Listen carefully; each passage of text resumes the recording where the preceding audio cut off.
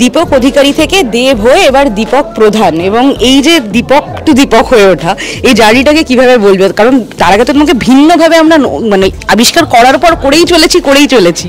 ভালো তাই অভিনেতা তো প্রত্যেকটা ছবিতে তুমি নতুন রূপে আসছো, এবং প্রত্যেকটা রূপে প্রত্যেকটা ক্যারেক্টারে দর্শক তোমাকে অ্যাপ্রিসিয়েট করছে, তোমার পরিশ্রমকে অ্যাপ্রিসিয়েট করছে, অ্যাট দ্য সেম টাইম সিনেমাকেও ভালোবাসছে। তো এর চেয়ে বড় কথা আমার মনে হয় না, এর চেয়ে ভালো জিনিস একটা অভিনেতার জন্য হতে পারে। এই বড়দিনে দীপক অধিকারী এবারে ফাইনালি দীপক প্রধান হয়ে আসছে, এবং এই দীপক প্রধানকে আমি বলবো না লোকে চেনে না, আমার মনে হয় কি এই দীপক প্রধানকে লোকে চেনে, এবং কোথাও যেন এটা পুরোপুরি হয় না কি, অনেক সময় জিজ্ঞেস করা হয় না কি এই চরিত্রটা তোমার থেকে কতটা আলাদা, এই চরিত্রটা তোমার থেকে তুমি কতটা কি ভাঙলে। আমার মনে হয় দীপক প্রধানটা পুরোটাই দীপক অধিকারী। ও যেভাবে ভাবে, ও যেভাবে দেখতে চায় সমাজকে, ও যেভাবে বাবা মাকে সম্মান করে, ও যেভাবে কাজকর্ম করে, আমার মনে হয় সেটা আমাদের দর্শকদের অজানা না। তারা সেই রূপটাকে সিনেমার মধ্যে প্রথমবার হয়তো দেখতে চলেছে।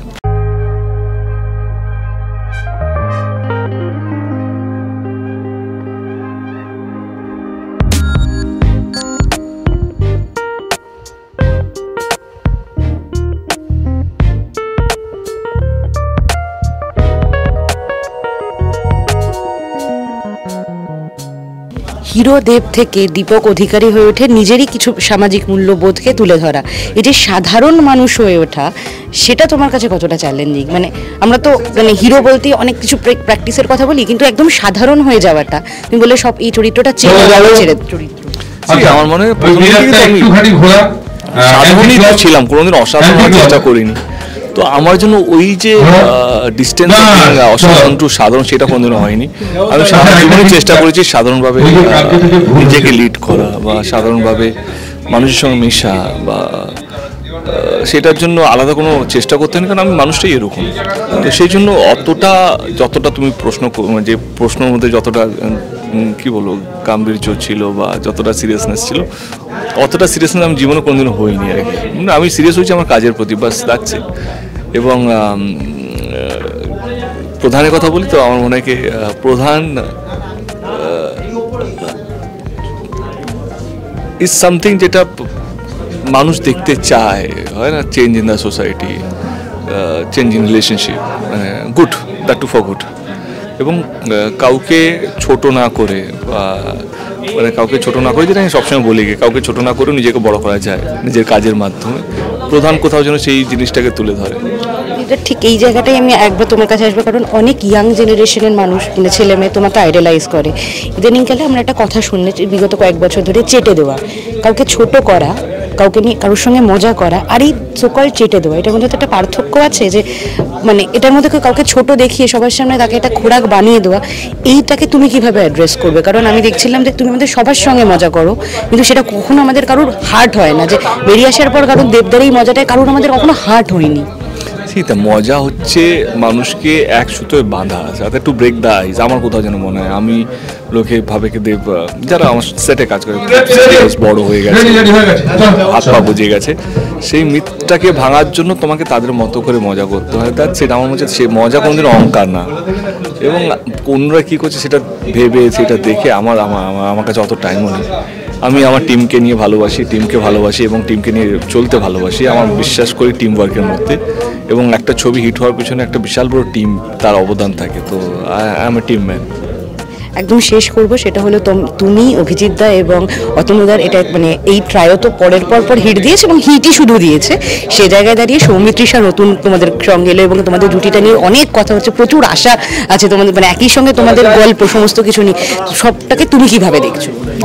আমার দেখার থেকে দর্শক যখন প্রথমবার আমাদেরকে দেখবে, তাদের প্রথম রিয়াকশনটা কি? আমরা তো সবসময় ভাবি কি ভালোই হবে, কারণ ও দুর্দান্ত অভিনেত্রী এবং প্রচণ্ড হার্ডওয়ার্কিং, ডিসিপ্লিন, এবং ওর কাজের প্রতি শ্রদ্ধা ডেফিনেটলি আছে। এবং পুরোটাই ডিপেন্ড করছে এবারে দর্শক কীভাবে নেবে, দর্শকের কেমন লাগবে, দর্শক কি এই জুটিটাকে অ্যাকসেপ্ট করবে কি করবে না। তো পুরোপুরি দর্শকের উপরে। তুমি যদি আমাদেরকে জিজ্ঞেস করো বা আমাকে জিজ্ঞেস করো, as a coaster she is a fantastic coaster. As a human being যতটুকু দেখেছি বা সেটের মধ্যে যতটুকু ওকে চিনেছি, she is a nice human being. আমার মনে হয় কি ভবিষ্যতে ও থাকার জন্য এসছে। Thank you so much. এবং বুঝতেই পারছি যে দারুণভাবে শুটিংটা চলছে এবং এই শুটিংয়ে আর কি কি হচ্ছে সেটা জানার জন্য অবশ্যই দেখতে হবে পুরো ভিডিওটা।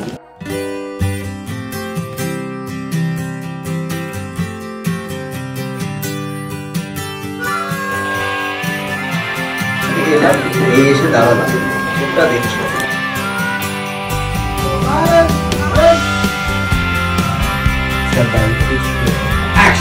জীবনে পজিটিভিটি যদি হয় প্রধান প্রায়োরিটি তাহলে অবশ্যই এই জুটি, মানে জুটি তো বলা চলে না, তোমাদের ট্রাইও বলা চলে, যদিও একজন অভিনয়ে ব্যস্ত, অন্য আরেকজন দুজনকে দেখছি, মানে তোমাদের দুজনকে দেখছিলাম মগ্ন হয়ে তোমরা কিছু কোন সিনটা চলছে, কোন সিনটা এগোচ্ছে, কোন সিনটা পিছোচ্ছে এইগুলো নিয়ে ব্যস্ত আছো।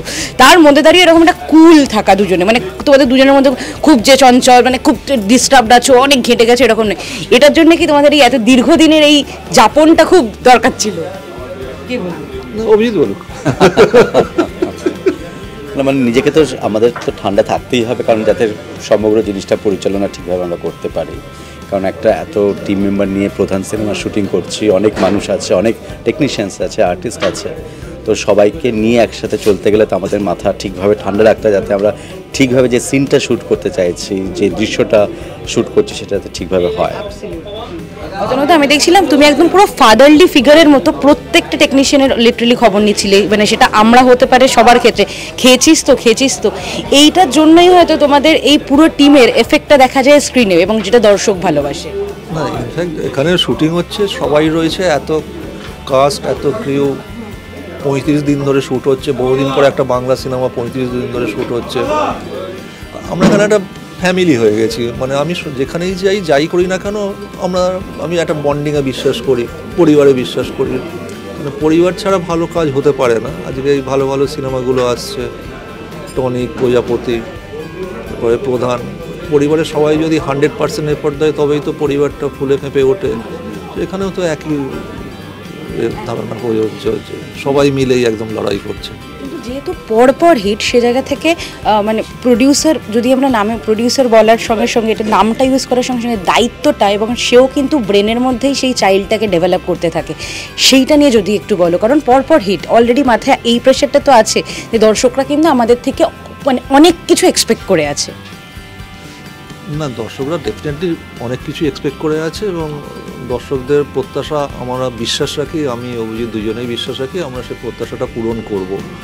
প্রধান যে ধরনের গল্প, এত বড় মাপের ছবি ইদানিংকালে বাংলা সিনেমা দেখেনি, আমরা সেটা বিশ্বাস রাখি এবং এটা প্রজাপতির থেকে অনেক ভালো ছবি দর্শকরা দেখতে পাবে। শুনছিলাম দেবদার মুখে এই সিনেমাটা কোথাও না কোথাও সামাজিক মূল্যবোধকেও আরও একবার জাগাবে, তুমি যদি একটু হিন্ট দাও। ডেফিনেটলি, মানে একটা যে কোনো সিনেমাই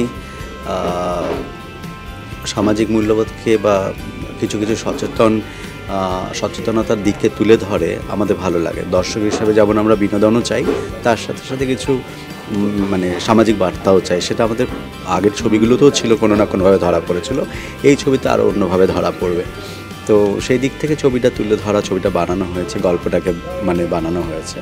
তো আছে অনেক কিছুই আছে, আমাদের দৈনন্দিন জীবনে অনেক ঘটনা ঘটে চলে চারপাশে, সেই সব সত্যি ঘটনাকে নিয়ে আমরা আমাদের গল্পের মধ্যে গেঁথেছি। সেই জায়গা থেকেই প্রধানের জন্ম, প্রধানের প্রস্তুতি পর্ব চলছে এখন। প্রডিউসারের কাছে আমার প্রশ্ন, যে এখন দেখা গেছে টনিক বলো, সাঁঝবাতি বলো বা প্রজাপতি বলো, খুব সিম্পল একখানা গল্প, সিম্পলভাবে বলা, কিন্তু কোথাও না কোথাও মনটা সবার শেষে একটা ভারী হয়ে থাকা, এই যে জায়গাটা তৈরি করা, যে এই সহজভাবেই গল্পটাকে আমি বলবো, আমি জটিল করব না, এটা কি মানে কতটা কনসিয়াস ডিসিশন? না, আমার প্রত্যেকটা সিনেমার পেছনে যদি গল্প সঠিক না হয় তখন মুশকিল আছে। আমাদের সিনেমাটা, যে সিনেমা আমরা করি, আমরা মনে করি আমাদের প্রথম জোর দিই গল্পের ওপর, কন্টেন্টটাকে স্ট্রং করতে হবে, তারপরে অন্য কিছু। কারণ দর্শকরা অনেক প্রত্যাশা নিয়ে আমাদের কাছে আসেন, আমাদের সিনেমা দেখতে আসেন। তারা যদি সেখানে বসে তাদের নিজেদের দেখে যে পর্দায় তারা সকালবেলা ঘুম থেকে উঠে যেটা ভাবছে, দেখছে, করছে, সেগুলো যদি পর্দায় দেখে তারা খুশি হয়, সেইটা আমার মনে হয় অভিজিৎ খুব সুন্দরভাবে বনে। অভিজিতের থেকে ভালো এটা কেউ বুনতে পারে না এই মুহূর্তে। তাহলে তোমাদের এই বুনট, এই পজিটিভিটি এবং সেই জায়গা থেকেই প্রধান যখন প্রায়োরিটি, দর্শকদের তখন কি বলবো? দর্শকদের এটাই বলবো যে আমাদের গল্পগুলো সবসময় পরিবারের জন্য আমরা বানাই, যাতে পরিবারের সবাই মিলে, ছোটো থেকে বড় সবাই একসাথে বসে সিনেমা হলে এসে এনজয় করে দেখতে পারে, মজা পায়, সেই জায়গা থেকে বানায়, যেখানে গল্পের সাথে নিজেদের চরিত্রগুলোকে নিজেরা গল্পের মধ্যে খুঁজে পায়, সিচুয়েশানগুলোকে খুঁজে পায়, ভালো লাগে। তো সেই জায়গা থেকে যেমন আগে আমাদের গল্পগুলো হয়েছে ঠিক তেমনভাবে প্রধান হয়েছে, যেখানে তারা নিজেদের খুঁজে পাবে। আর ইনফ্যাক্ট একটা আমরা যে সিনেমাটা প্রধান ধরো করছি, প্রধান গত 1 বছর ধরে আমি, অভিজিৎ এবং শুভদীপ, আমাদের 3 জনের একটা টিম, আমরা দিনের পর দিন রাতের পর রাত 1 বছর ধরে একটা গল্প তৈরি হয়েছে একটা সিনেমার জন্য। সুতরাং সেই জায়গায় তো আমরা একটু কনফিডেন্ট থাকি যে এবার শুভদীপ এখানে সংলাপ লেখে সেই মুহূর্তে নেই, তার সাথেও পরিচয় হলে ভালো লাগবে দর্শকদের। বেশ, তাহলে এই ভালোবাসায়, ভালোভাষায় এবং নতুন কিছু পাওয়ার আশায় প্রধান তো হলে এসে দেখতেই হবে, কিন্তু কি চলছে শুটিং ফ্লোরে সেটা জানার জন্য অবশ্যই দেখতে হবে পুরো ভিডিওটা। আর এরকমই নিত্য নতুন কন্টেন্টের জন্য অবশ্যই চোখ রাখুন সিটি সিনেমায়।